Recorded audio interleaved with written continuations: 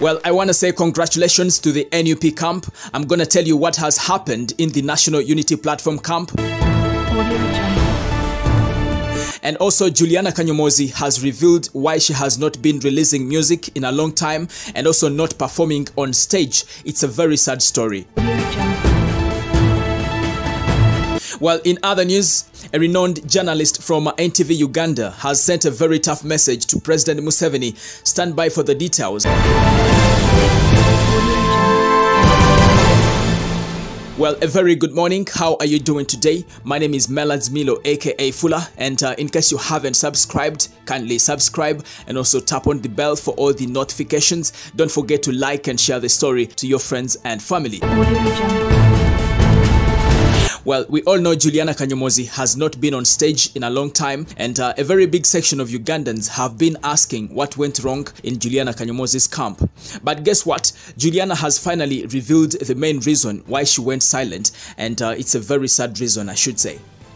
Juliana Kanyomozi says after the death of her father and son Keron, that was in 2014, she sank into a very deep hole of darkness and depression.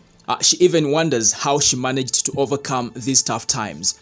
Now, Juliana Kanyomozi, in her own words, she said, "My most down moments in life were when my dad and son passed on, especially my son. I sank into a deep hole of darkness and depression. In fact, I don't know how I overcame it. It's partly why you haven't seen me on stage."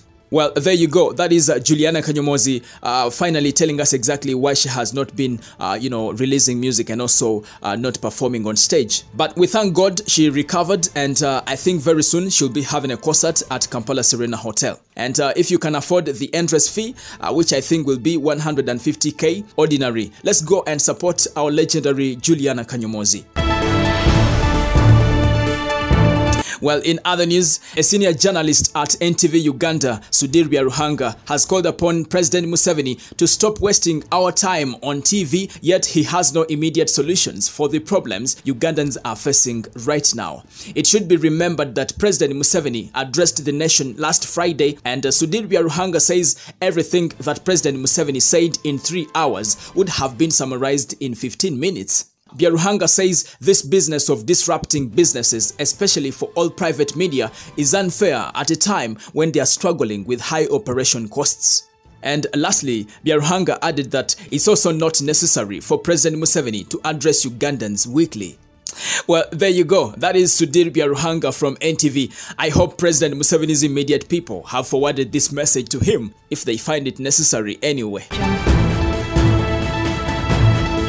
Well, in other news, it's good news in the National Unity Platform camp. Their candidate Anyama Balina Alfred has been announced winner of Gulu University Guild race. Anyama emerged victorious in the hotly contested race with a total of 915 votes cast in his favor. Ochen Felix came second with a total of 556 votes, and Benson Alega came third with 388 votes. Well, congratulations to Anyama Balina Alfred, and of course, congratulations to the National Unity Platform camp. Well, there you go. Those are some of the biggest stories making headlines on the Buzz UG, and it's a brand new week. I want to tell you that more stories will be coming your way right here on the Buzz UG. What you have to do, subscribe to the Buzz UG in case you haven't, and also tap on the bell for all the notifications. My name is Melad Milo, aka Fuller. Thank you.